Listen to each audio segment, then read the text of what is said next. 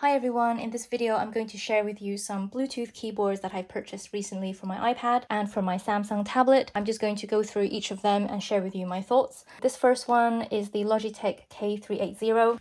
So I purchased this from AliExpress and I'm going to share with you the link to that below, but you can get a very similar one to this from Amazon and I will share the link to that as well. So I think the one on AliExpress has the pink and the white keys, whereas on Amazon it's just the pink version. I was debating between the two, but I went with this one in the end just because of the the cute bunny and the cartoon on the edge.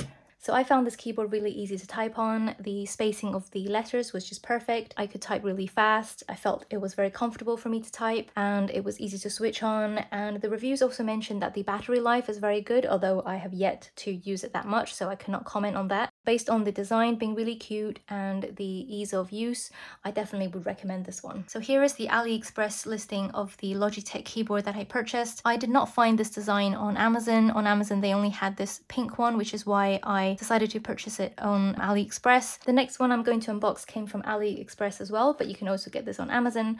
The main reason I use AliExpress over Amazon is just because of the price difference sometimes. I recommend checking it out and then you can see which price is better for you.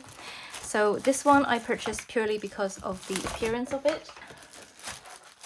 It looks really cute and the design is really nice. I like the edging around it as well. I do like the typewriter look. I've got my eye on some other typewriter keyboards actually, but those are a lot more pricey. So I think that for the price, this one is a really good typewriter style keyboard. So I did find this keyboard easy to type with as well. However, possibly due to the height of the keycaps and possibly the spacing, I found myself making slightly more errors than with the other keyboards. So I would say that this definitely wins on the looks front. However, due to functionality, I would probably dock off 1 point for that, but it is really satisfying to type on it. It does feel a bit more springy, a bit more like a typewriter. If you want to type really fast, I probably would go with one of the other ones.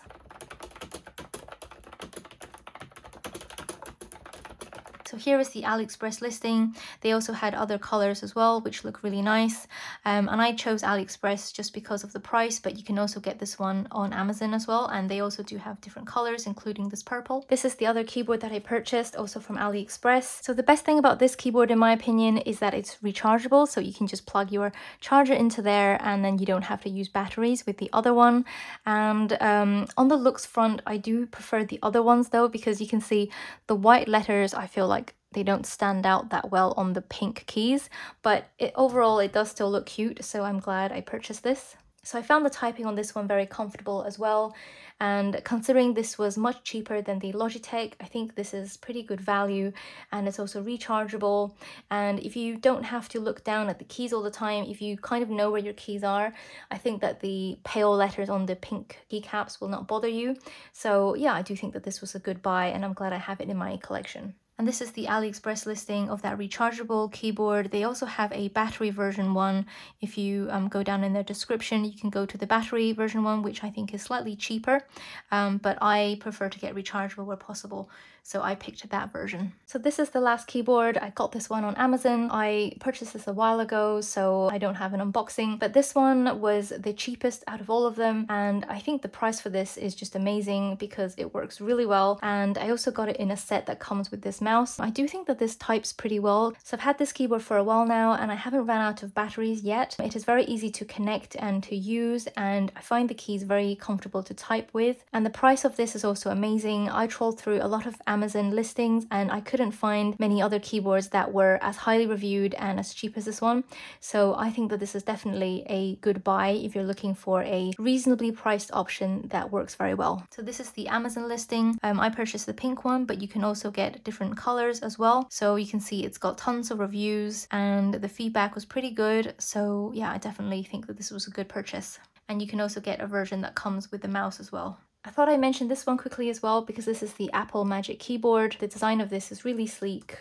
Compared to the Apple Magic Keyboard, I am really happy with all of my purchases because when it comes to typing, I did not find any of them lacking when compared to the Apple keyboard. And I also like the design as well, and especially considering that some of them are really affordable, I am definitely happy to have them in my collection.